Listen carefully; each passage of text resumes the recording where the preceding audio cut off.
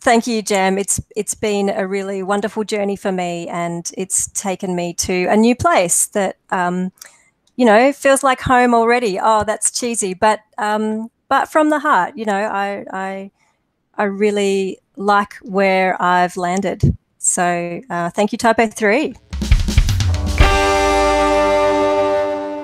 Welcome to Application, the TYPO3 Community Podcast. Hi, I'm Felicity Brand, and this is Application, the TYPO3 Community Podcast, sharing your stories, your projects, and the difference you make.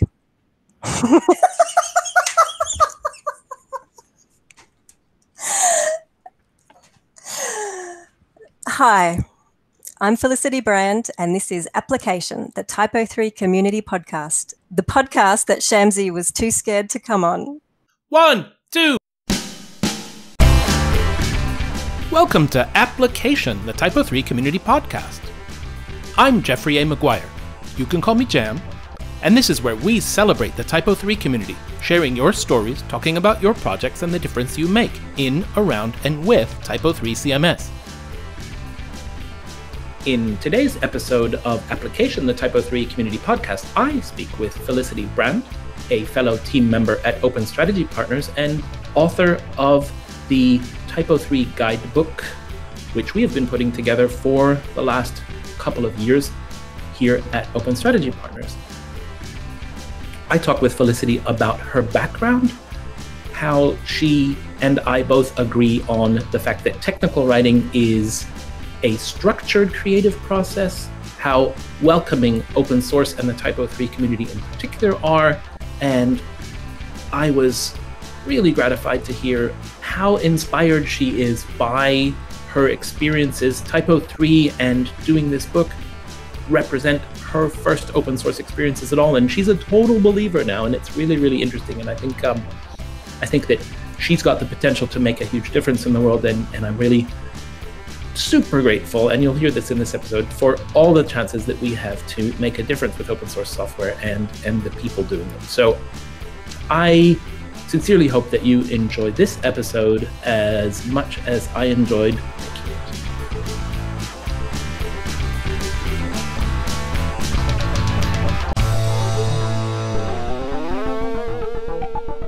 And in fact, we are recording a podcast, and this is, as they say in television, a very special episode of the TYPO3 community podcast that we call Application.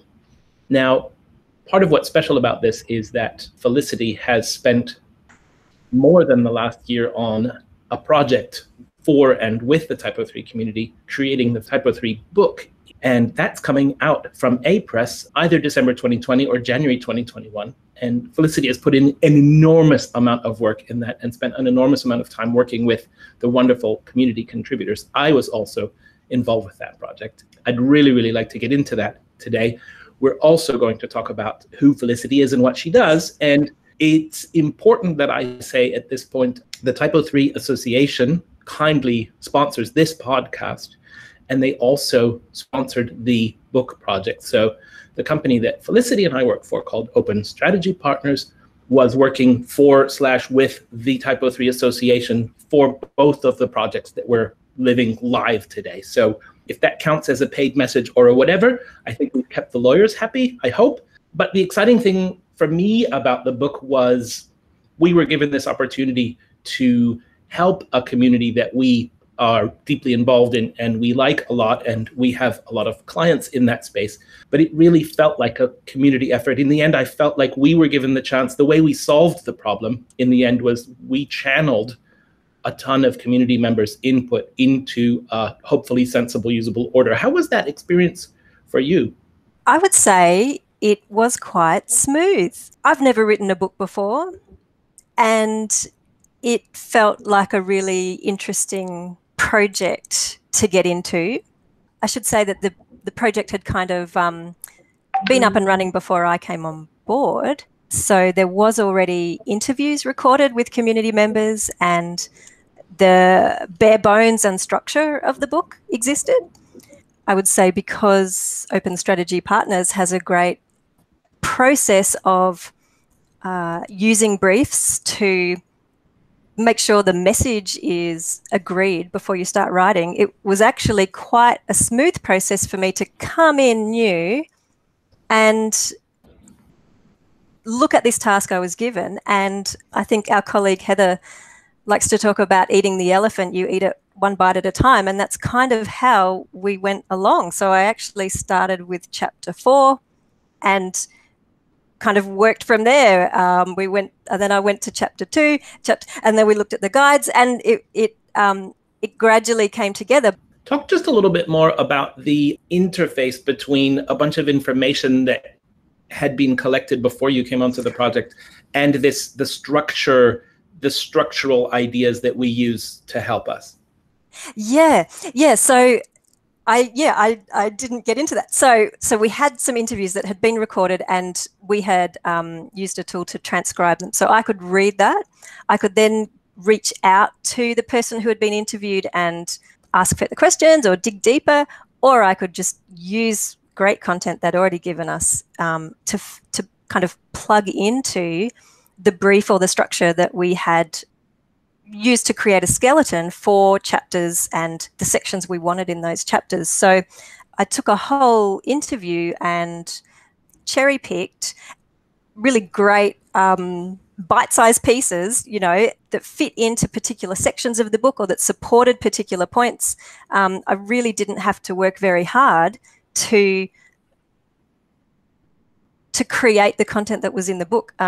I think the people that we interviewed, obviously, I think it's quite well known that the community of TYPO3 are really passionate about TYPO3. So people are happy to talk about the product, they're happy to explain it, and they explained it very well. So the job of writing the book was not difficult in that respect. I eventually summed it up in my own mind, saying that we were channeling the community's work. And interestingly, especially at the sort of top end of the web where I have more experience, so in CMSs and in public facing projects, I find a lot of people willing to help, and a lot of people, it's like when you go to an open source event, when you participate, it's like the best show and tell ever, because you have someone's like, I figured out how to fix this thing, and my first instinct is to come and tell all of my friends about it. And it's just it's an amazing energy, right? And I think we captured some of that in the book project.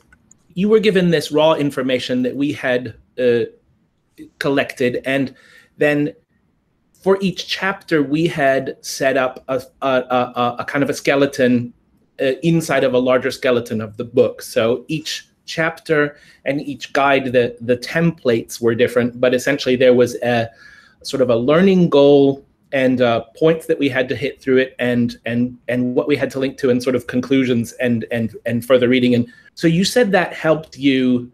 Imagine you hadn't had that structure. How would you have approached this? I would have spent time putting that structure in place. So when I learnt technical writing, I was taught you should spend 10% of your time planning. Before you even put pen to paper, you need to have your plan. So if I did not have that plan,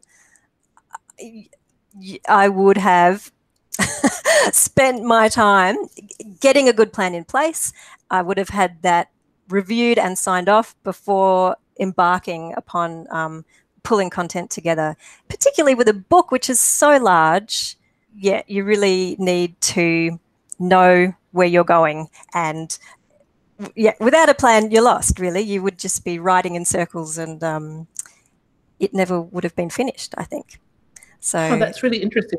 So I wonder if coming to OSP, the way that we call it the authentic communication framework, but I feel like we spent 30 or 40 or 50% of our time planning, because we want to make content that is useful on multiple levels, like strategically relevant, pointing people in the right direction, helping people figure out if they need something or not, all that stuff. So asking about your background in technical writing, how did it feel to discover that we were working that way?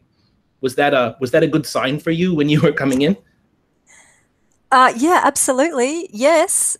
I think when you are a lone writer, it's very tempting to write without a plan, because often you're under time constraints or you are feeling confident that you just know say, what I'll just get this done. I'll just get this I'll done. just bash it out.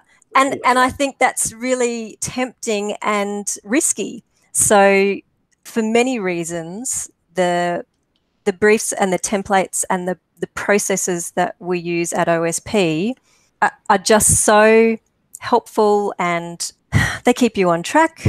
You know you're going in the right direction because you know that direction has been signed off by the client. You can feel confident when you're writing that you're working within these boundaries that are taking you to a place where you're going to add value. Yeah, it's right.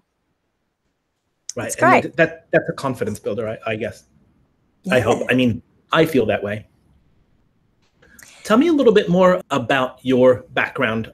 I believe you did some business analysis. The things that I remember right now about your background, it's been a while since we talked about this stuff.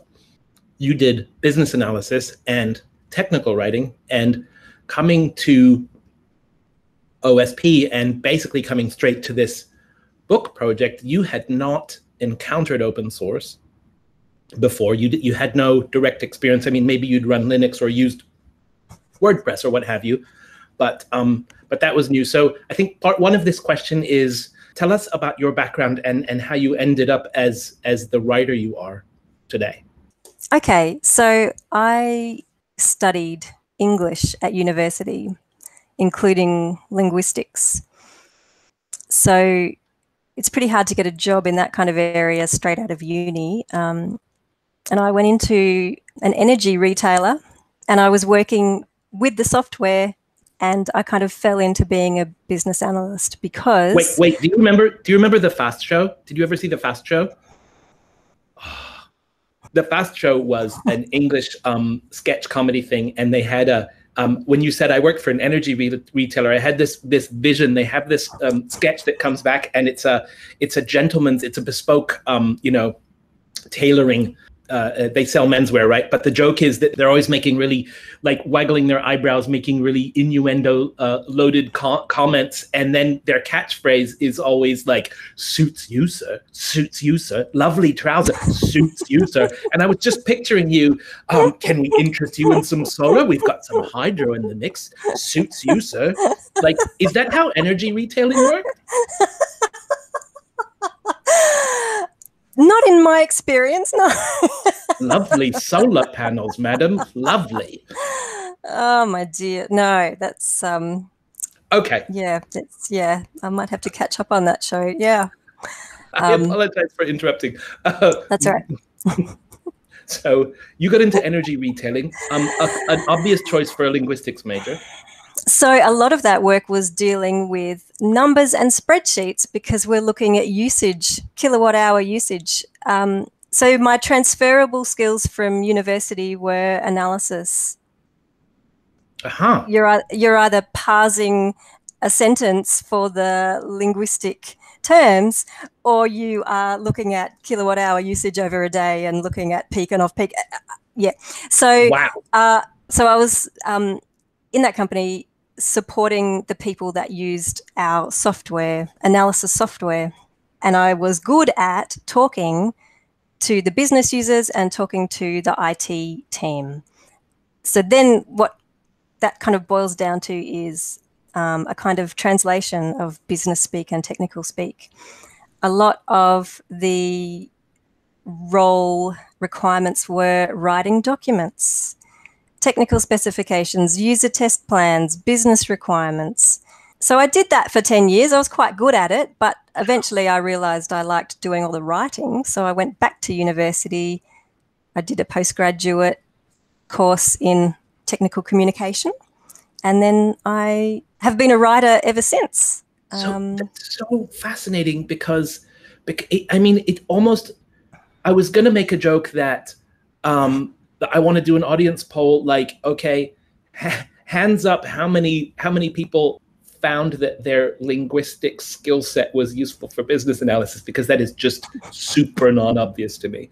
I just got this sort of shiver down my spine, because essentially what you were describing is partly my career path and partly precisely exactly the reason why we have our company where you and I work, right? Open Strategy Partners, we tell people, and what we do is translate between technical complexity and the value, usually the business value, that someone can get out of a technology solution. So explain it to a developer using the right language and how it makes their day better. Explain it to a marketer and how it makes the business better, and so on. So you were doing that along the way. That's fantastic.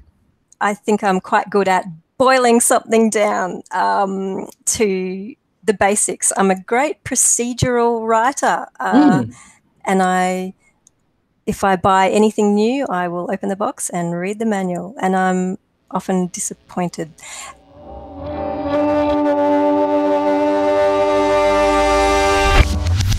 I've thought of something that I wish I said 20 minutes ago.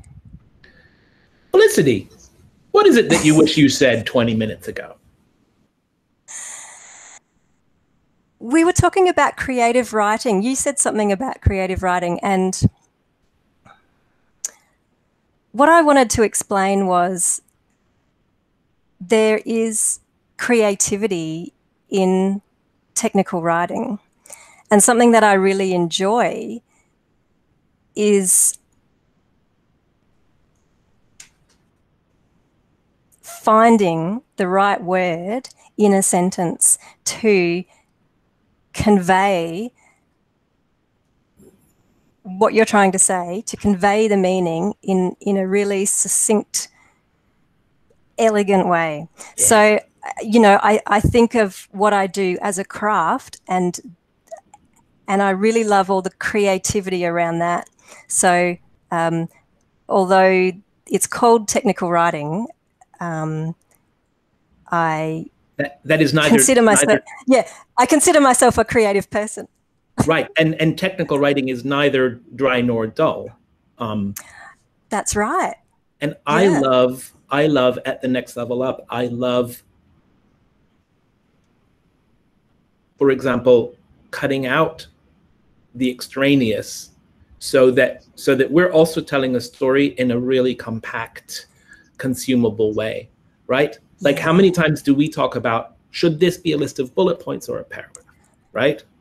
That sort of thing is really, really exciting. And the structural aspect of the kind of communication that we do to motivate, to inspire, to inform, I really love that. And I think we have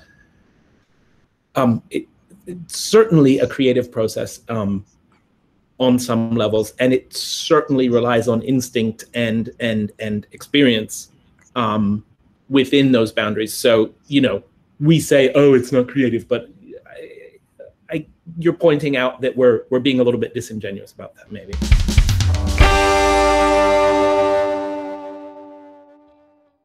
I think I'm quite good at boiling something down to the basics. I'm a great procedural writer, and if I buy anything new, I will open the box and read the manual, and I'm often disappointed. Anyway, but I've had a as you mentioned earlier, last year I discovered open source, and where has it been all my life? I think I'm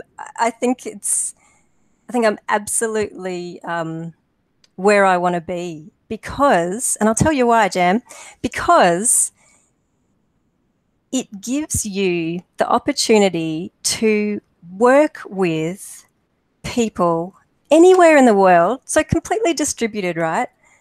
And they are experts at what they do.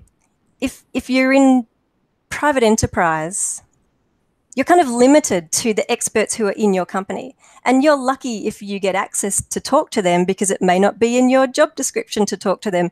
So it breaks down barriers. I've been able to talk with senior technical writers in the project I'm working on called the Good Docs project from Google and other companies who, they're just high caliber writers, and I get to talk with them weekly, you know, and hear what they have to say and learn from them. And I just love that. And they get to talk to you. Don't forget. Well, that's true. Yes. Yes. I consider Yeah. you in completely worthy company there, by the way. At OSP, it looks like we made a welcoming nest for you because we focus very much on structure and procedure, and because the communication we do is not about creativity per se, it's about telling the right people the right things the way that will resonate with them, right? And it takes a lot of finesse and a lot of thinking and what have you, but it's a set of processes, and we help each other and we work with that. Most of us come from an open source background, and as a communications agency, we have an amazing chance to help open source companies and organizations with strategic communication who've never had that before, right? And a piece of all of that is bringing you in. You meet the TYPO3 community. You're given, a couple of terabytes of recordings and notes, and it's like, okay, here you go. Here's a world you didn't know about. Talk about meeting the TYPO3 community and what you learned. I was surprised by how approachable and friendly and helpful everyone was. And that's all a reflection on me and where I was coming from, which is, I suppose, private enterprise. So talking to stakeholders traditionally can be difficult, and there's a lot of education that goes into dealing with difficult stakeholders. And so, I had to speak with a lot of people from the community, cold calling, basically, hi, I'm Felicity, I'm working on the book. Can you please help me with A, B, and C? And yes, there is a book. Yes, no, really. That's right. Yeah. And to a T, everybody helped me. Everybody responded. I was just blown away by. It was nothing but a positive experience, and it just showed to me the passion that people have for TYPO3. It just really engenders positivity, and surely there must be. Surely someone out there is a bit cranky. I don't know. Everyone just seems very. I guarantee you.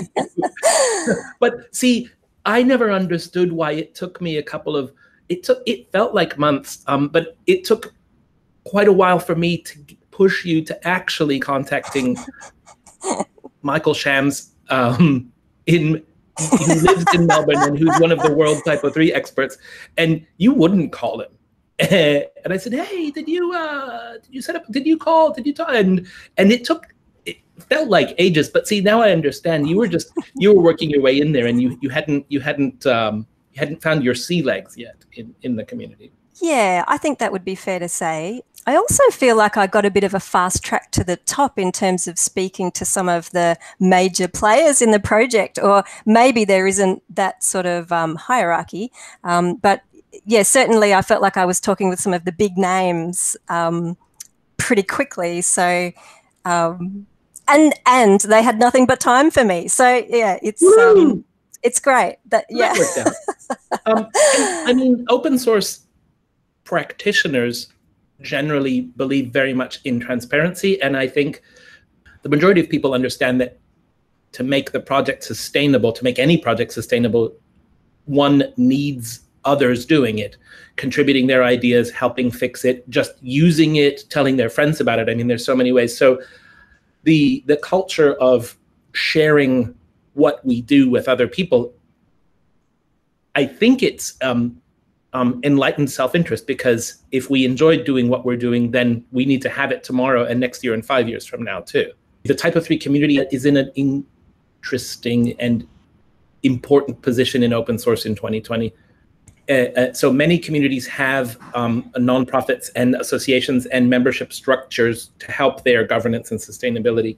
TYPO3 is one of the very few that does not rely on events as their main fundraising source. TYPO3 has focused very strongly on a membership model, and then very strongly on investing that money straight back into the community and straight back into the technology. So in TYPO3 land, if you're in Europe, for example, it's and you want to participate in a core contribution sprint or in a community marketing sprint, it's very possible that you will get some or all of your travel costs sponsored to be there, which is not the usual practice in a lot of communities, right? And so there's financing in place, and it's, as far as I can tell, very well invested into projects like creating a book to help market the project and get the word out that this project is really worth having a look at. And in 2020, they have their budget and their membership money in place, and all of a sudden nobody can travel.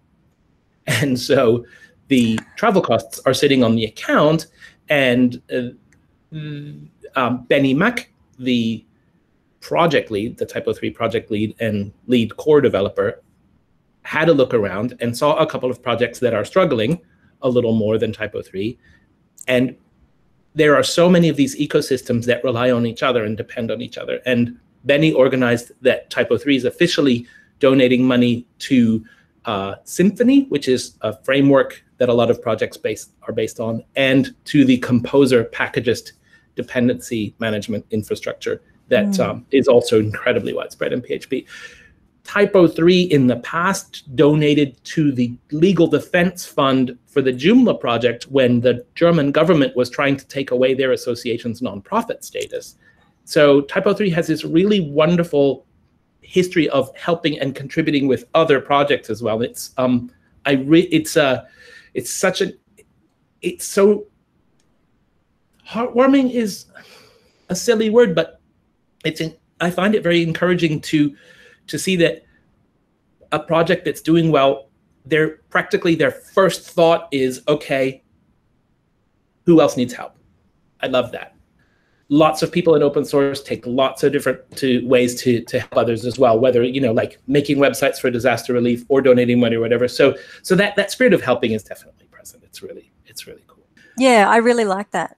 After finishing the book, I felt like I wanted to continue to contribute to the community. I'm this name that no one's heard of, and it just so happens that my name, out of many people that helped write the book, happens to be, I think, the first on the cover. And so I was looking for ways to contribute to the community, and I looked around for where I might be able to add value, and I had used the docs a lot, the TYPO3 documentation.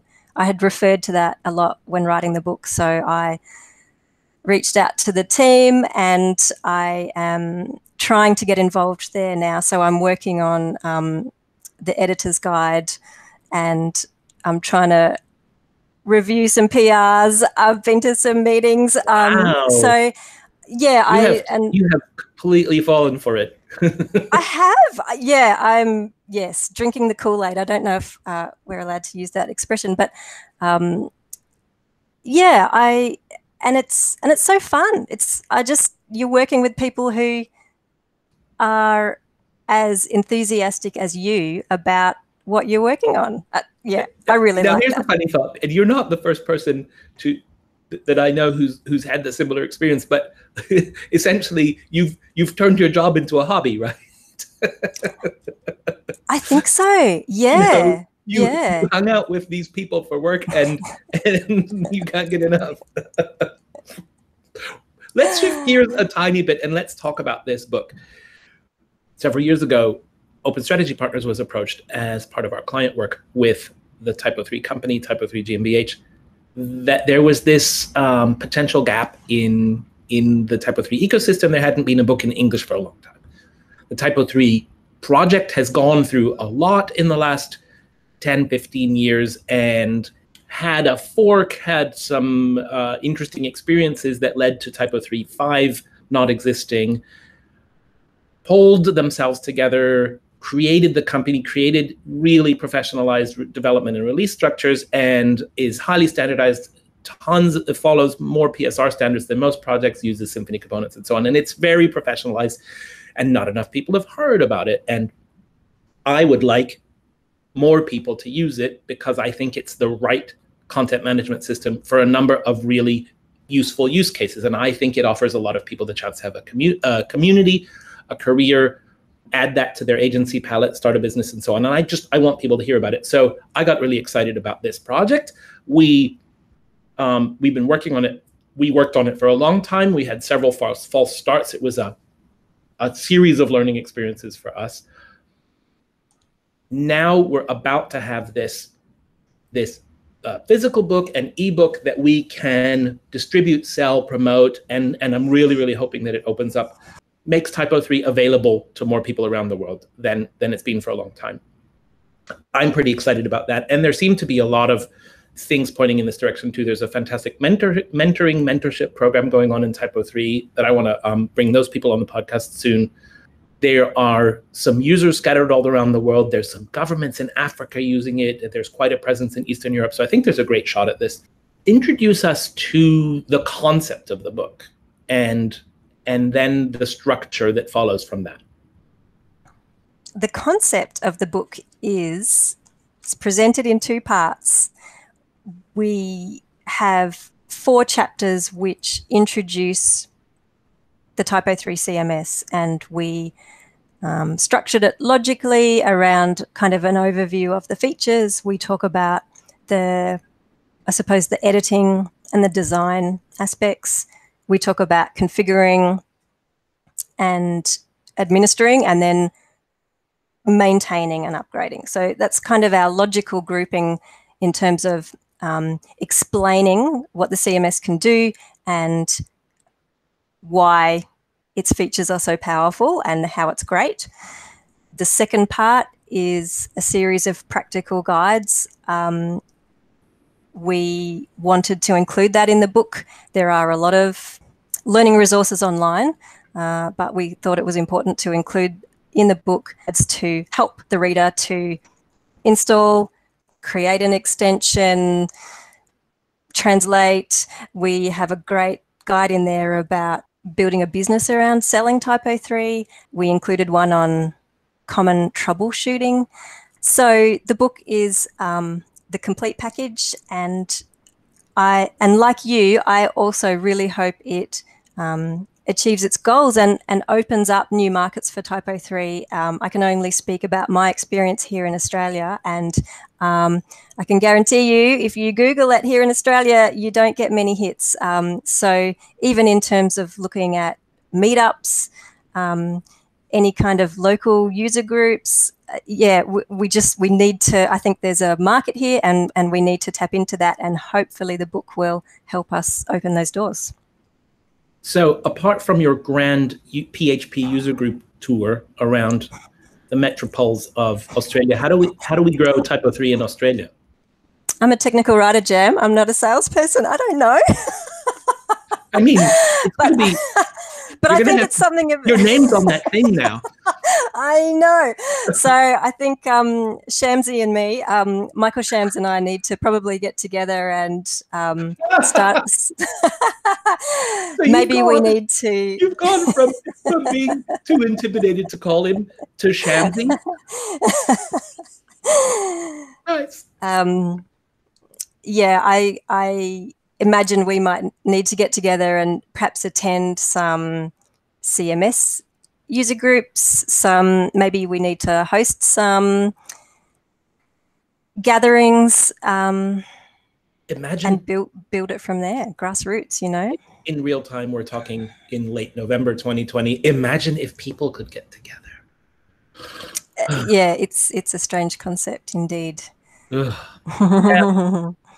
more thing on the book structure, the way that it's put together. The first 4 chapters are a broad overview from a number of perspectives, and in the first part of the book, we were trying to give valuable information for a marketer or a designer or a business person or a developer or a student, even maybe someone who just needs a website and would be a so-called end user. We tried to give a really useful overview that would give people enough information to find out more, or find a service provider, or decide to invest their time in trying it out. And then the second part of the book is 10 guides. 10 guides that go into detail, and it's the book is for junior developers, for learners, for starting from scratch. There's valuable technical instructions about, use this template this way, but there are, as you say, also sort of tutorials or sets of information that are useful for some other things. And I love the contribution that we got from Matthias Bolt-Lesniak, where he said, you need a tutorial about setting up a business with this because it's an open source perspective, and let's give that to people too. So he and Robert Lind from the TYPO3 community put a really interesting guide together, and I don't know another book that has one of those, and I hope it's appropriate. I hope it has its place, but I really like that we tried that out. And the troubleshooting one I mentioned is really interesting to me because it's also about the patterns and how to start thinking about that sort of thing. So I'm really hoping the book's a gateway to for a lot of people to discover a bunch of things that start with TYPO3, but I think there's a lot more behind it somehow. So some quick questions for you. Why should people not use TYPO3? You shouldn't use TYPO3 if you just want to write a blog. You can use WordPress. You shouldn't use TYPO3 if your needs are small. I think TYPO3 shines as an enterprise CMS. So it's not the answer to everything. And I think that many people in the community are happy to tell you that. Define enterprise CMS in this context.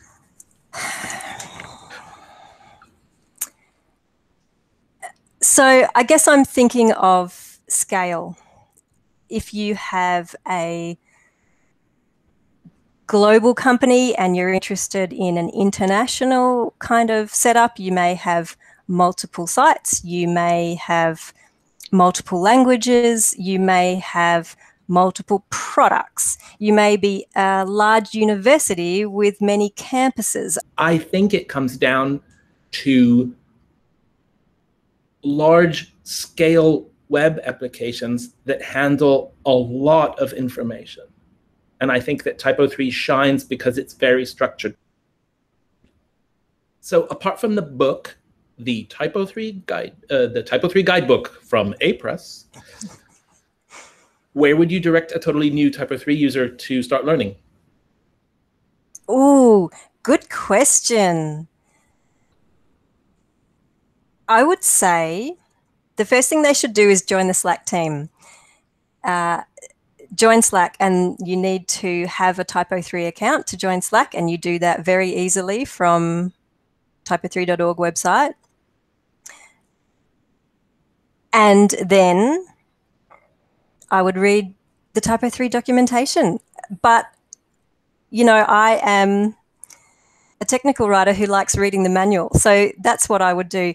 Apart from the official docs, you could try usetypo3.com. Usetypo3.com is a fantastic resource. Absolutely, exactly right.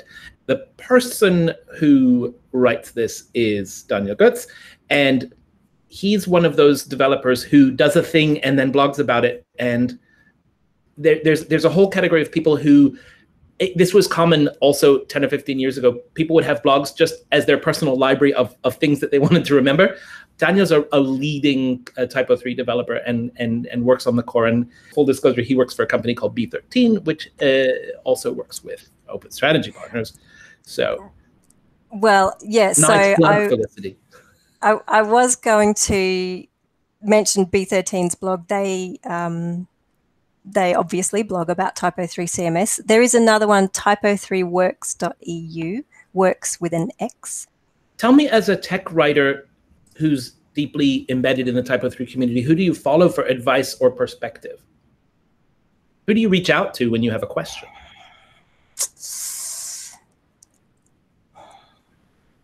That's a good question. I suffer the tyranny of asynchronicity because I'm working in an Australian time zone. a lot of the people who can help me are asleep when I'm awake. So poor old Michael Shams has been my go-to guy pretty frequently, and he's very responsive. But apart from that, I would reach out to people who feel like would answer my questions. So Matthias Bolt-Lesniak, or sometimes I go direct to Benny Mac, only because I feel bad about it, but he's very helpful. He's very helpful. Like we've got a connection, and he's my book buddy. Well, there you go. That's awesome. Speaking of coming in at the top, right? Also, I think that the tyranny of asynchronicity would be absolutely spectacular title for this episode. I want to propose, however, that given the luxury of having asynchronous communication channels open to us, that you can put in a question for somebody in Slack and then have a conversation over, I guess it might take longer, but you can still do that. I would also suggest everyone I know who knows him says that Danya Ziepman is one of the single most helpful people in the entire world. And he also contributed to the book. Yes, indeed he did. And he is very active in the random channel, which, I mute the TYPO3 Slack random channel, where anyone and everyone can post their random problem that they need to overcome.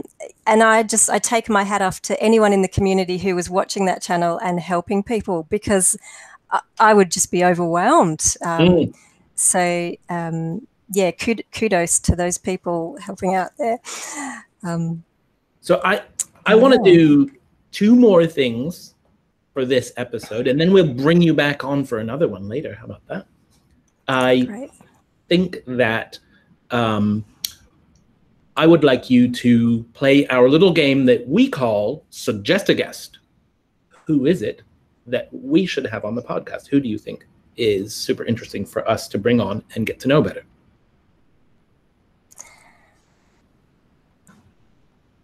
Susie Moog. Awesome. Core contributor. Fantastic person. Sybil Peters. Yes. We just spoke with her. Great. In real time, we recorded a conversation with her 3-4 days ago, and it was super fun. So, good guess. I do have another person, but I cannot. No. For those of you listening to the audio, Tom Warwick. His name is Tom Warwick. He's in Great Britain, and he likes to document about templates. Okay. He's on the documentation team. And yeah. Warwick is spelt with 2 W's. Is that correct? Yes. Okay. So Tom Warwick, that's a great suggestion, and he wasn't on my list yet. So that I am happy to pursue that. That seems like a great idea. Thank you, Jam. It's been a really wonderful journey for me, and it's taken me to a new place that feels like home already. Oh, that's cheesy, but from the heart, I really like where I've landed. So thank you, TYPO3. Really great, and I do think this is a fun journey. And stick around. Let's figure out what's next. All right. Till the next time I trick you into coming on the podcast. Thanks, Felicity. I believe it's getting close to bedtime over there. And for me, it's meeting time, because it's meeting time all the time. All righty. Thank you. Thanks, Jam. Bye-bye.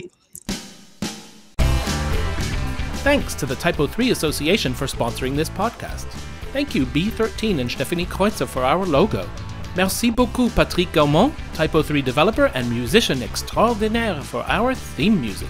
Thanks again to today's guest. If you liked what you heard, don't forget to subscribe in the podcast app of your choice and share Application, the TYPO3 community podcast, with your friends and colleagues. If you didn't like it, please share it with your enemies.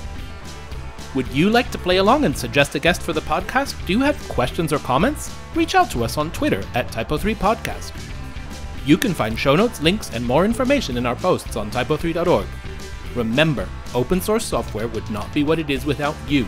Thank you all for your contributions.